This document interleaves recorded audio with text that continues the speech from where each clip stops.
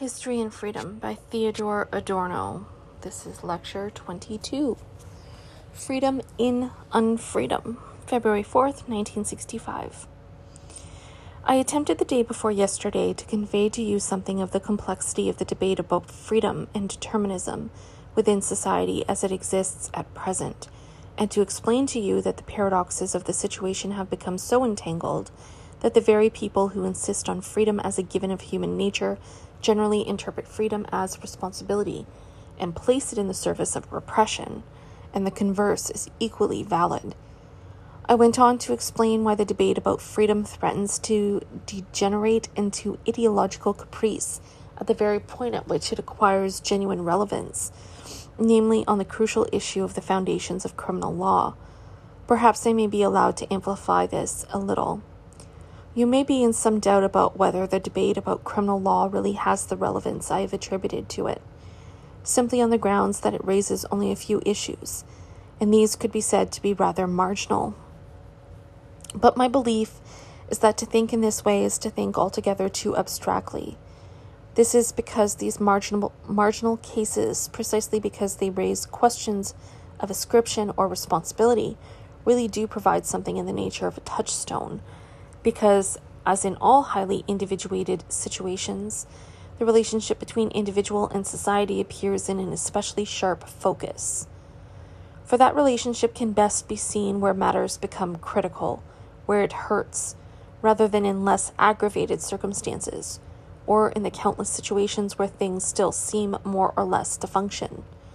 One feature of this peculiar decline in the debates about freedom, which have actually degenerated from the heights of philosophy to the level of a Weltanschauung in the course of a process that would really repay close examination, is that the concept of freedom itself, as well as countless other concepts from the early phase of bourgeois emancipation, has an old-fashioned ring to it, something both venerable and archaic, and that, if the truth were told, people are no longer able to imagine anything specific by the idea of an appeal to freedom.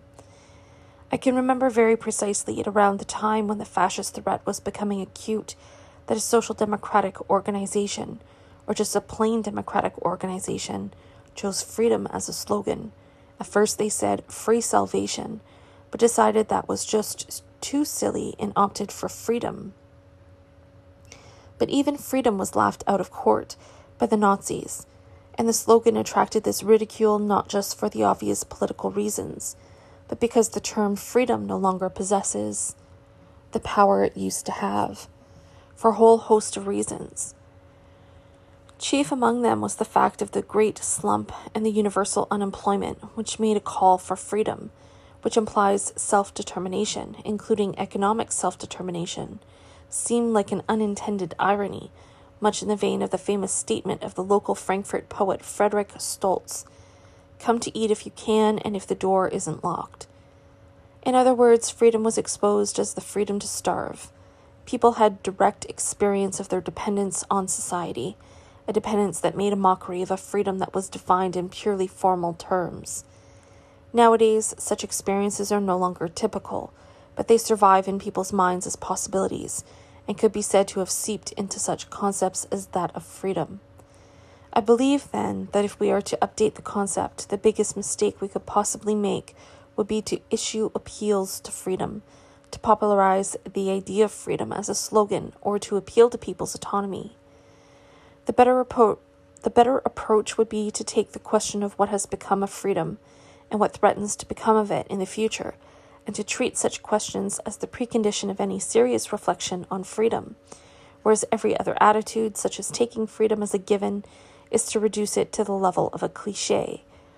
This is not the least of the reason why I believe that the limitations on freedom and the problem of freedom should be taken so extremely seriously as I have done in these lectures up to now.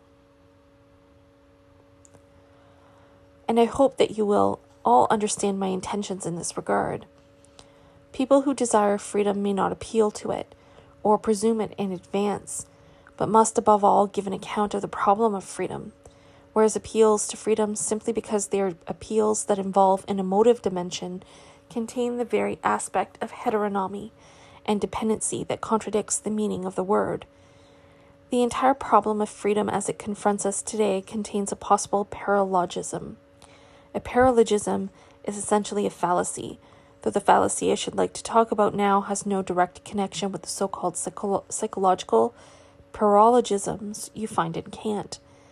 Dealing with the situation that most of us associate with the concept of freedom, and every such concept forms part of a constellation, always means dealing with a series of other categories with which it is intertwined.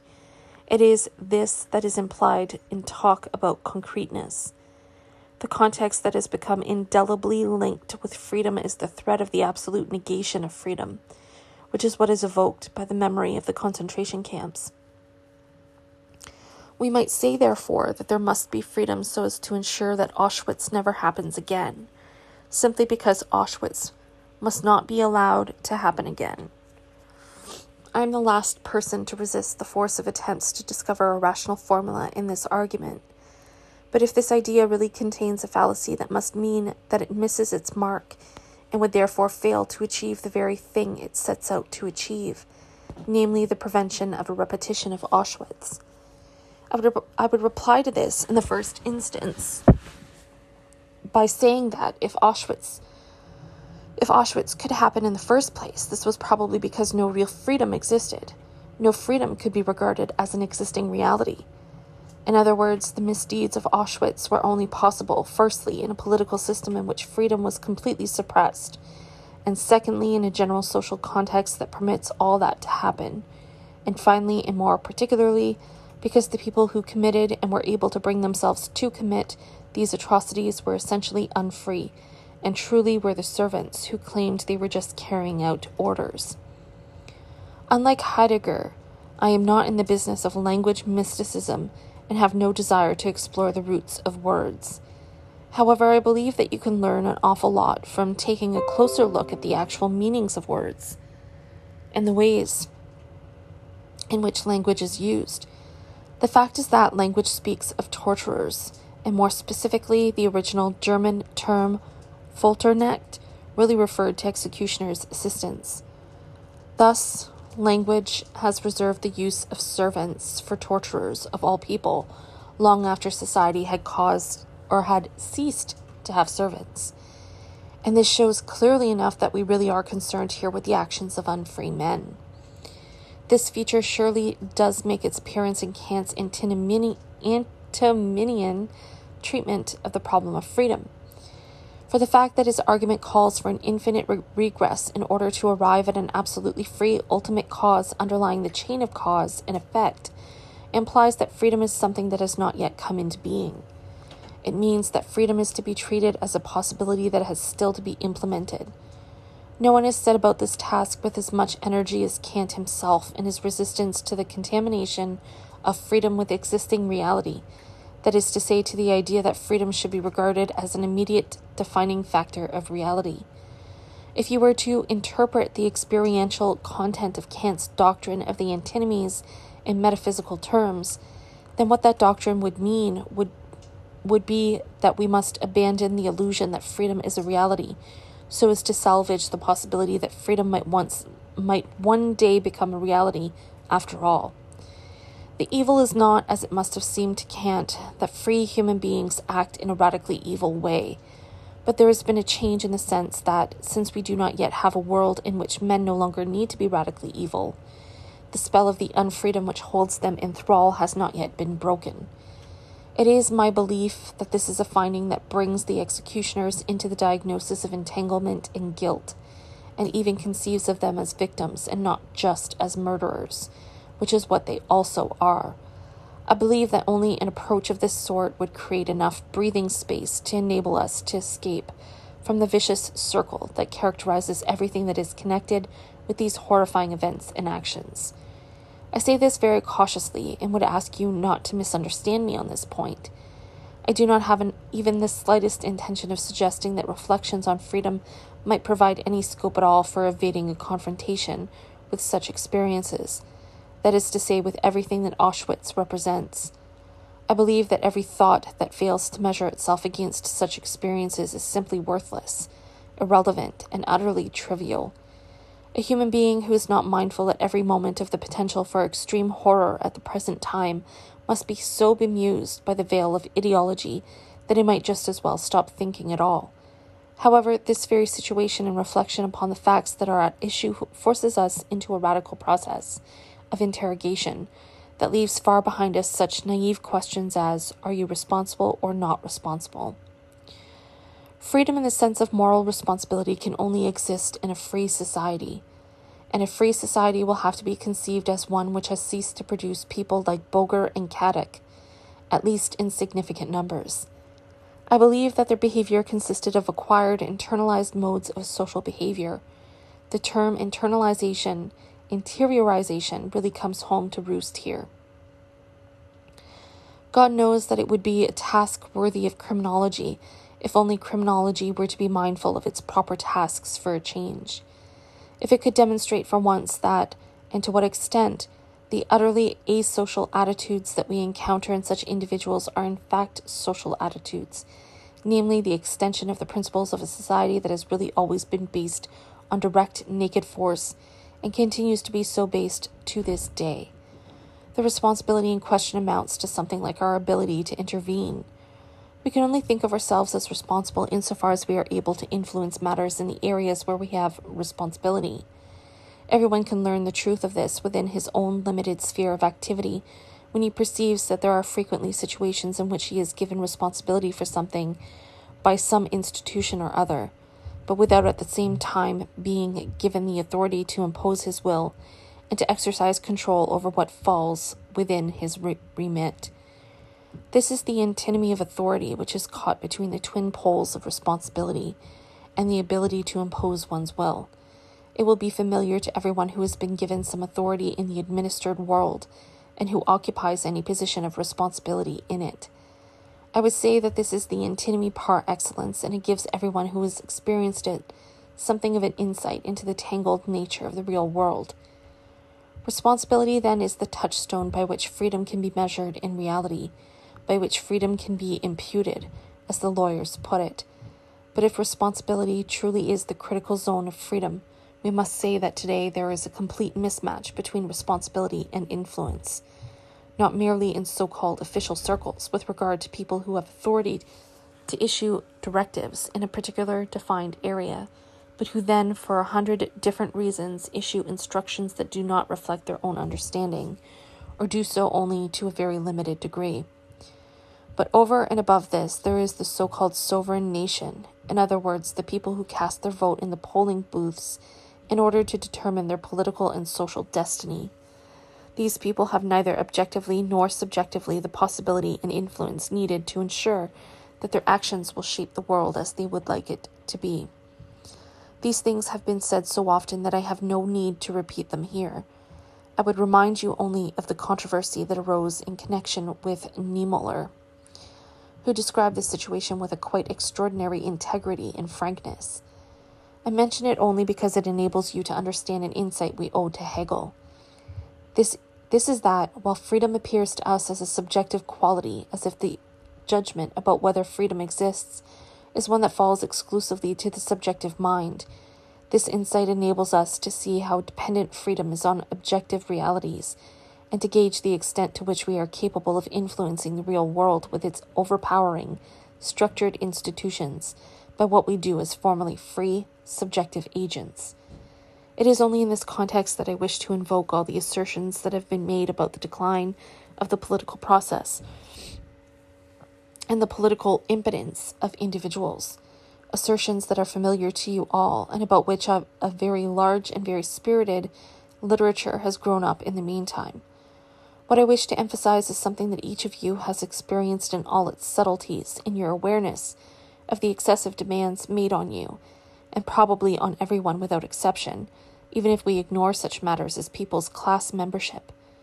It is the experience that more is constantly demanded of you than you can possibly achieve. This is a highly paradoxical situation if I am right in assuming its general prevalence, and I would ask you to consider whether there is any truth in what I am claiming here. It is a very curious fact that we constantly feel that excessive demands are being made on us, even though advances in technology have rendered such vast amounts of work superfluous. That we ought all to find things a whole lot easier, and the difference between what social norms expect of us and what we are capable of achieving ought to be shrinking all the time, or even leaving us in credit on the subjective side. But there's no question of that happening. If I am not mistaken, I do not wish to exaggerate this, but my belief is that we all feel under constant pressure. This feeling is not a matter of particular causes. By this I mean that it is not so much the fact that many of you feel you have to learn too many things for your examinations, or that I feel too many demands are being made of me in the sense that I have to perform too many administrative duties, and that these keep me from what I regard as my most important tasks I can find time for only by stealing time from unavoidable chores, so that I have to do countless jobs that others could do just as well as I, or even better. All these things are probably no more than a cover for the fact that we live in a society based on formal freedom, and in return for this formal freedom, it demands that we wholeheartedly devote our efforts to whatever has fallen to our lot, while at the same time preventing us from doing so, because of the overwhelming power of its institutions and the overwhelming power with which it confronts us at every moment. This, I would say, is the concrete form in which we experience the question of freedom and unfreedom today. I hope that someone will one day decide that this phenomenon of excessive demands might be worthy of serious analysis. What marks out this feeling of chronic overwork is that it always contains, in a concealed form, of course, something like a memory of freedom. That is to say, unless we felt that we ought by rights to be free, that we ought as free persons to be able to cope with all the demands that have been made, we would not have this chronic feeling of being overstretched, a feeling that is undoubtedly far keener than the feeling of care, and similar ideas that the existentialists tell us about. The term excessive demands, incidentally, is one that has only come into general use in our own day. It may have occurred in the period before Hitler, but only in specific situations where you could say that this person or that was having too many demands made on him. But the general socialization of the term excessive demands that one encounters today is undoubtedly to be laid at the door of the present situation. We should make one further point, namely that it quickly results in a vicious circle. The fact that every individual feels excessive demands are being made on him, the fact that every individual discovers that his so-called, i.e. formal freedom and responsibility, constantly impose demands upon him that he is unable to meet, and that we feel the whole time that we are bound to fail because of objective circumstances.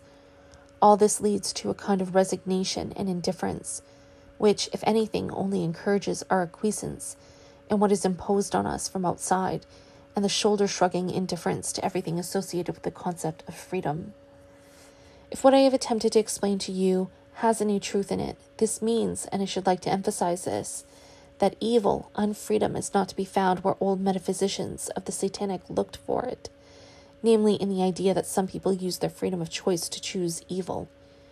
We should include the philosophy of history here, since we are talking about the theory of history and freedom, but in all probability, and especially where the social trend, that is to say the total process of socialization, is furthest advanced, we should say that one of the relevant factors here is that wicked people of the kind you meet in literature no longer exist.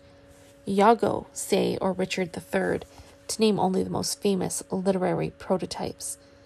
Such radically evil people are no longer to be found, for the radical evil of the kind postulated by Kant presupposes a strength of character, energy, and a substantiality of the self that is made impossible by a world that calls for more or less dissociated achievements that are separated from the self.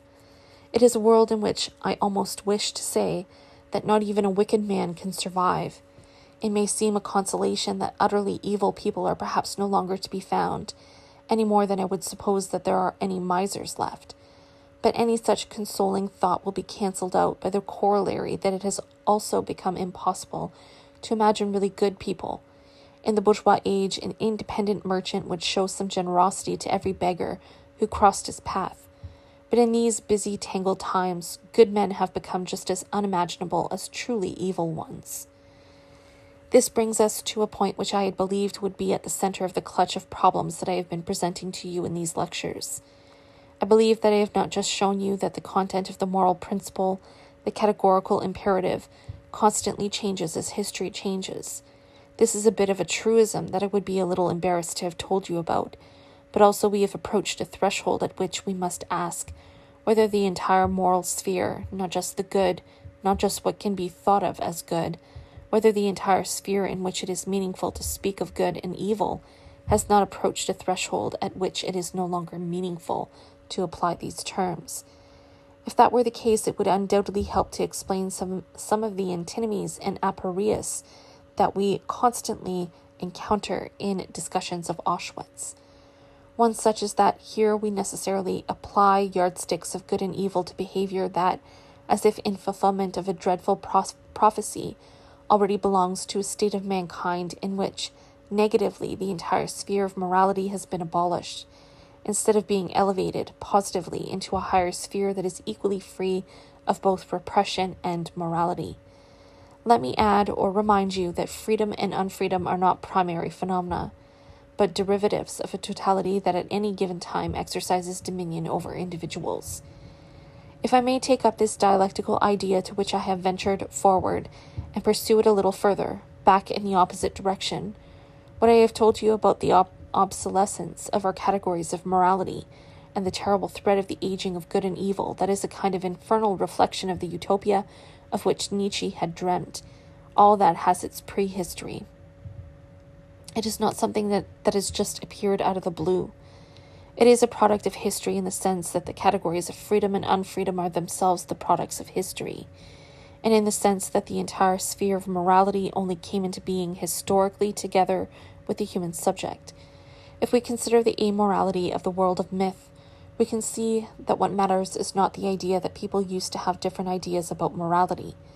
That is the kind of claim made by trivial popular psychology and the like, but that at that time, thanks to the global situation of the human species and the stage of development reached by human society, the entire sphere of a stable, self-contained, and responsible subjectivity had not yet emerged. Therefore, there was nothing to which moral categories might have been applied. On the other hand, we cannot simply deny the existence of a separation, a historically caused separation of individual and society, which ultimately led to the problem of individual freedom. The fact that a gulf has opened up between individual and society is not only, and this is something that must be emphasized particularly nowadays, is not only the negative phenomenon it has been misrepresented as, above all by the Romantic movement, as well as a host of stale ideologies and recycled versions of Romanticism. It is not merely the negative side of that loss of unity, meaning, and the feeling of safety that Ballnow likes to talk about, and all those supposedly lovely things.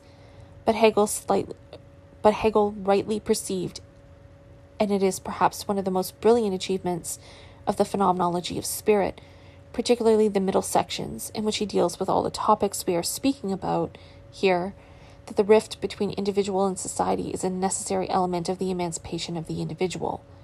Without this rift, the idea of freedom which points the way beyond both this rupture and the undifferentiated state of affairs would be inconceivable. At this point we come very close to, what shall we call it, the Gnostic antinomian implications of dialectical thought. Without evil, that is to say, without that modern term of abuse, alienation, which has acquired such an alarming degree of popularity nowadays, there would be no good. Without this rift to provide mankind with its substantive security within a given society, the idea of freedom, and with it the idea of a condition worthy of human beings, would not exist. This insight is swiftly joined by the suspicion that what were said even in Hegel, to be substantial ages in which the individual lived in harmony with the collective of which he was a member, were in reality far from providing these settings for a happy and harmonious existence. More likely, they were ages characterized by a repressiveness that was so powerful that what has come down to us from them is merely the end result, namely the triumph of the universal, without our being able to give an account of the excesses of suffering and injustice, without which these so-called meaningful times, as Lucas once called them, rather romantically in his youth, would not have existed. We may be quite safe in stating that the self naively immersed in the so-called substantial society would have found the distinction between freedom and unfreedom entirely alien.